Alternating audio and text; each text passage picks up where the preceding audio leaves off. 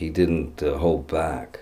If he was busting my balls, it was hilarious. He's behind bars, man, you know. He just got strip searched before he come out to see me. Like, he comes out with that, you know, he's calculating, he's checking you out, you know. I'm not here to sell you nothing. You ain't here to sell me nothing. Fuck it. We don't know each other. Might be cool, might be shit. Let's see. He was one of my favorite people instantly, because there was no bullshit about him whatsoever. You look in his eyes and they tell you, I don't give a fuck what happens next. I don't.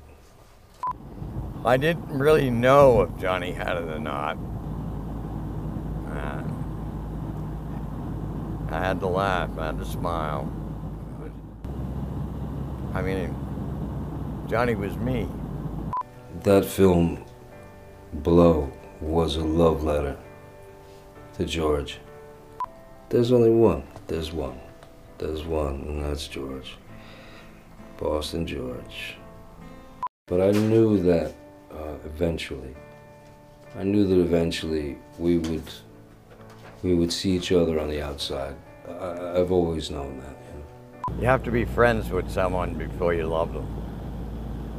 If it's in reverse, it doesn't work. It's pretty crazy when you think about it, that an old outlaw writing a story in a prison cell would come to all this.